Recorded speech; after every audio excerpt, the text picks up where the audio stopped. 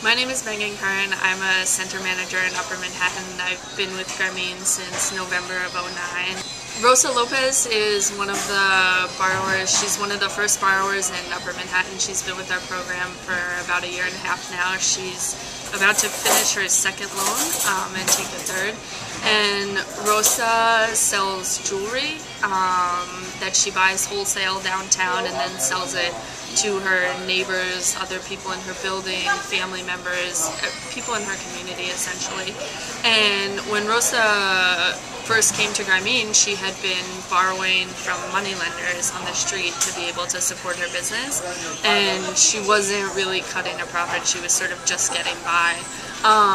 For her, the loan for Grameen has made a big difference because paying 7.5% annual interest, which is what we charge, is very different than paying 10% weekly or 25% weekly, which are some of what she was paying before.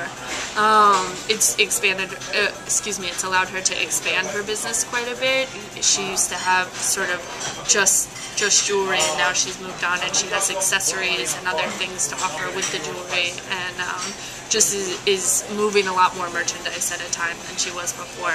So that's been a great example of sort of watch someone grow throughout the sort of their evolution as a member and as a borrower.